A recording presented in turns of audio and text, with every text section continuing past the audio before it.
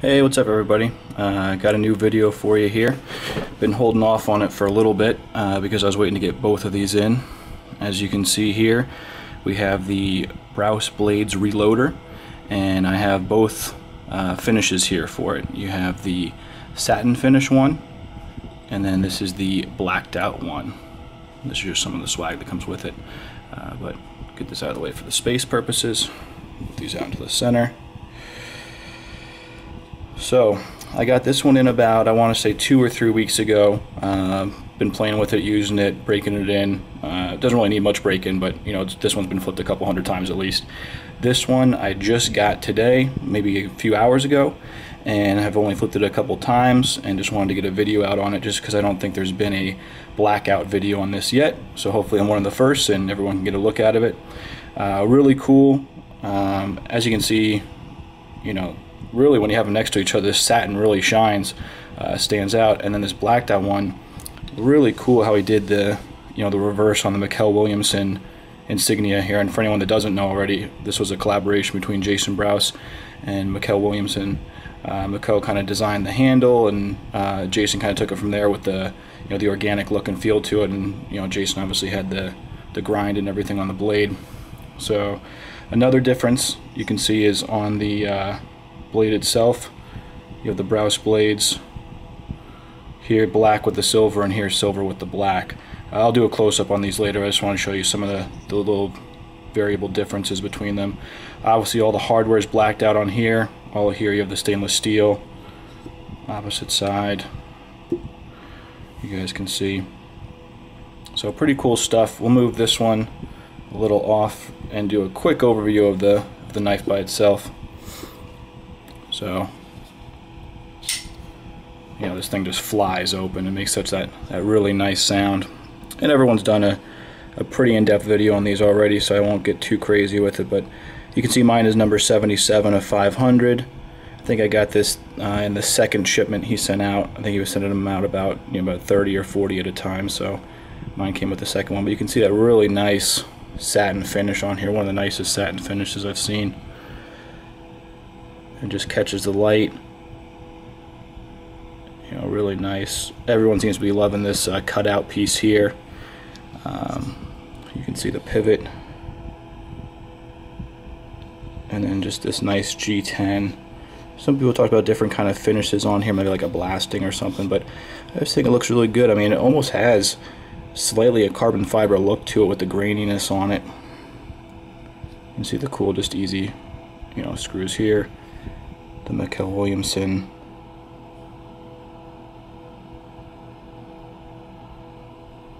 pocket clip. There you go. A little bit of dirt on here from playing with it, but that's that G10 back spacer, and then the cutout there. You can see the lockup.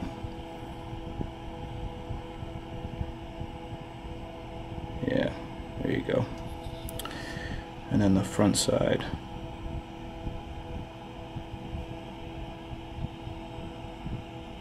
And I don't know how many people have shown this, but on the pocket clip, it's reversible. Try to get that to focus. Yep, there we go. So you have the deep carry on this side for the righties, which I am, and then if you want to, you can switch it over to the deep carry for the lefties on that side. But I mean, really smooth. I don't know if it's as smooth as Gavko's. If you guys saw Gavko's video, he was just like, you know, flicking it open, and then pretty much at this point it would just fall closed. You know, I can get it that way. You got a little bit more shaking, but I actually prefer that. I don't want this thing just flipping closed on me. You know, the second I unlock the lock bar on here and just, you know, if I just like boop, drop, you know. But I think, you know, the detent's perfect on here. Wait for that to focus. Sucks it right in, and you know, this thing super smooth flying out, and that sound it makes, you know, just perfect with this D2 steel and then the titanium you know, liners here. I'll try to get really close and see if you can hear a good schnick on it. Yep. And then You know, there's the Brous blades. If it'll focus.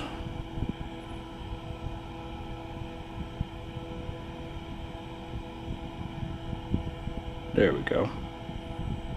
Yeah, and the jimping right here. So, but you know, you can do it, you know, either hand, flies out really easily. One thing, you know, with the detent, they actually leave it open as far as like where you can see the detent closing and opening, which you actually see a little bit more pronounced on the Blackout. There's some kind of glare going on in here. With that line there, that's the detent hole. That's actually something that Mikkel Williamson does on a number of his knives, from what I understand, where he actually, you know, leaves that exposed. It's actually a better way. I don't know if it's a better way, but it just, you know, he can get more action on it that way, having the flipper all the way up top and having that exposed. So that's just something that was, I guess, more of a Mikkel thing with that.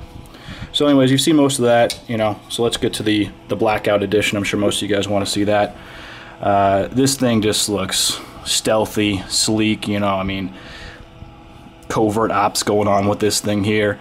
The one thing with the Cerakoting that Jason does, and from my understanding, is that he has his Cerakoting done by the people who created Cerakoting. He sends them all out that way. But, oh yeah. And even with the Cerakote here, it's a little bit different sound it makes actually coming out, you know. Maybe a little bit subtler than the other one, but still flies out. And this one, like I said, I flipped it about 10 times or so before I opened this video, if that. But right off the bat, you can see, you know, that detent line exposed does show up a lot more pronounced on the Blackout, obviously because of the background. And this thing came pretty oiled up. I haven't really done much to it since I got it, so you can see that oil in there. But you know, you feel this, and it feels nice and smooth. You can see the grind on there, and then just that perfect grind across here. Wait for this to focus. There you go. Just comes to that nice point at the tip. You know, it definitely feels sharp out of the box. And then here you go. Here's the Brous blades in the silver over the black. And this Cerakote's pretty clean. I mean, it's definitely, I think, would be tough to do on this blade shape with the jimping here, you know, the multiple grinds on this. So you can see, I mean, I haven't really used this at all, but there are places where the Cerakote does get a little bit lighter. On this jimping here, I don't know if you can tell, but maybe on the edges there it's a little bit light. And then even on this corner you can see that little spot that I don't think it got totally covered in. Doesn't really bother me too much. I don't know how much I'm going to really utilize this knife. Probably use the Satin one more, and this one will just be, you know, a bit more of a safe clean, if you call it that way. But same thing on the, you know, the G10 here, the G10 backspacer, but all the hardware blacked out, the pivot, you know, the pocket clip blacked out, the screws blacked out there. Even, like, you know, usually sometimes you'll see a little bit more marks on these after they're blacked out, but they're pretty clean. You know, but boom, flies right out that way, flies right out that way. A little bit of oil on my finger. Lefty, no problem with that. And just so you can see them open next to each other. I just like showing the pocket clip. I think the pocket clip's cool with having the Mikkel Williamson on there, and then the you know, the Brous blades on the blade itself. So they look really good next to each other. It almost looks like the black one's bigger. I guess it's just the, you know, the camera putting one below the other one. Yeah, I mean, now it's the opposite. But pretty slick. We'll show you the lockups on these. The Satin one is a little bit earlier on the lockup than this black one. This black one is a little bit tighter as far as the lock bar goes. But we'll try to bring them in here and get you guys a good look at them. Focus. Alright. Yeah, so you can see the Satin one's right about 40, 45. Maybe some people call it 50 just because the whole lock bar is actually on it.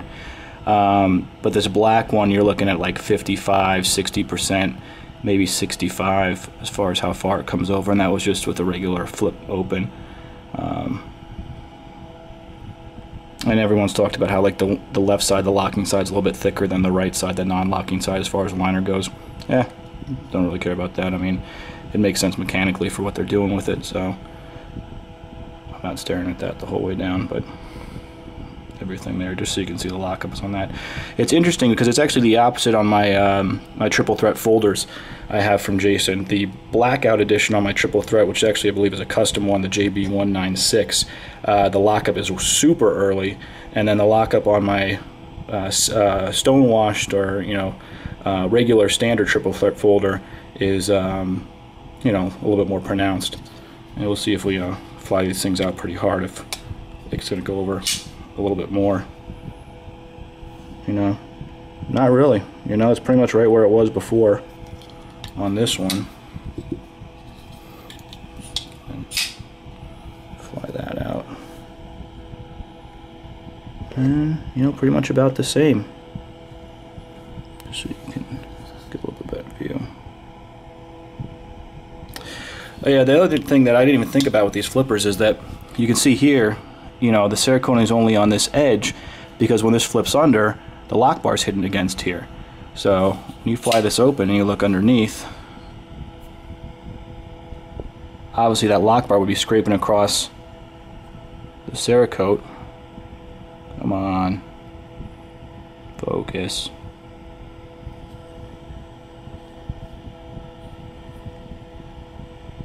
There you go. And scraping it off. So I guess what Jason thought was just to leave it done and have this little swedge done, so it's not going to get all messed up over time, which makes total sense. But when you look at the top, it almost looks like it's kind of rubbed off, which it would do anyways, if you had it that way. Man, it's hard to get this thing to like that.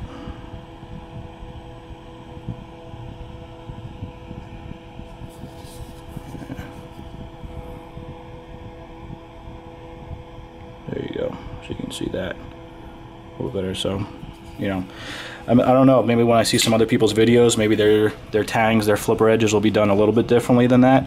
But you can see, that's just how it is, because the lock bar will be scraping against that either way.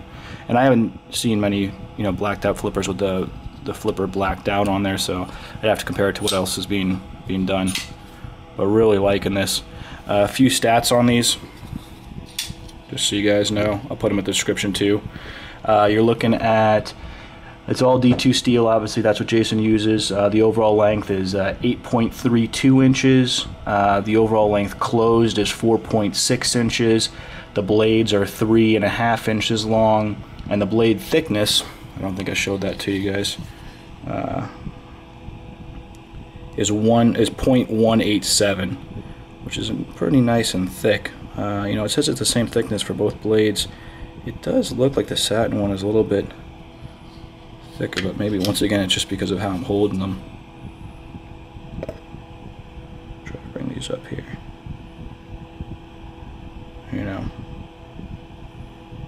But nice blades. Reverse grip. It's like just scissor someone's head off with this thing. Sorry, I'm bumping the camera here and trying to get everything in the light.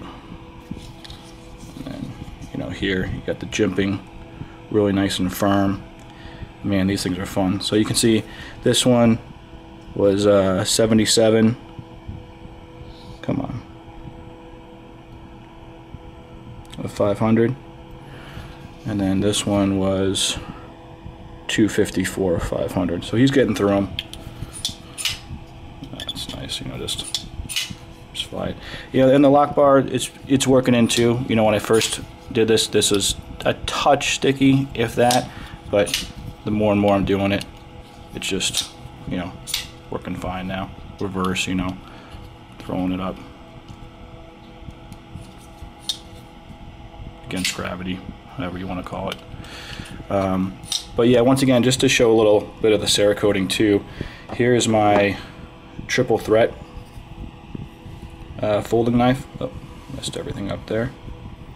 There we go. So just so you can see, you know, it is a pretty nice job he does on these Cerakoting, you know, that the company sends it out to that does it, you know, nice and perfect. This one, you can't find anything on it. I mean, this one, like I said, there's like that little touch and maybe a little fading here on the corners, but you can see the difference in the thickness too on these blades. I'll try to hold these like this for you.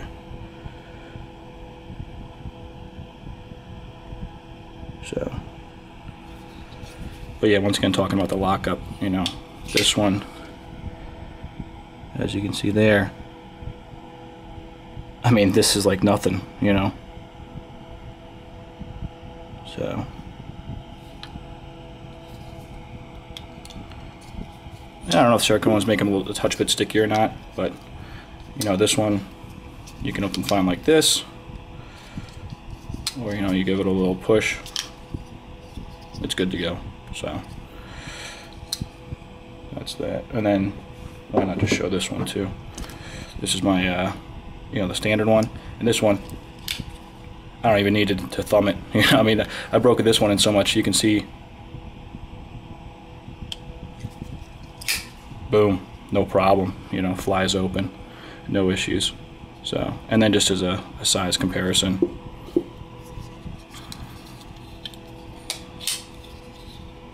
you know, even though the blades are supposed to be the same in length, 3.5 inches, you can see how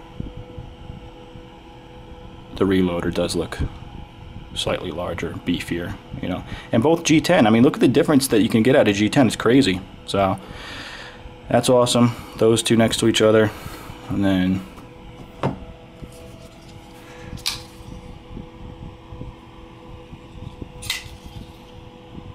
those two next to each other. So pretty sweet. I'm loving them. I highly recommend you guys get the reloaders. Great flippers, great flipping action on them. You know, I like having both. You know, it's hard to tell you which one to get this fixed up here, to pick between the two. The Satin Sweet, you know, stands out, shiny, bright, but the black is just, you know, pretty cool. And obviously Jason loves black, so he probably prefers the Blackout one, but either one of these I highly recommend. So if you have any questions, let me know. Leave me some comments, tell me what you think, and once I get the next round of Brous blades in, I'll do a video on those too. But thank you, Jason, for getting these out to me, and you know, so I could do a quick video on these and have fun with them now that the summer's here. So thanks, bye.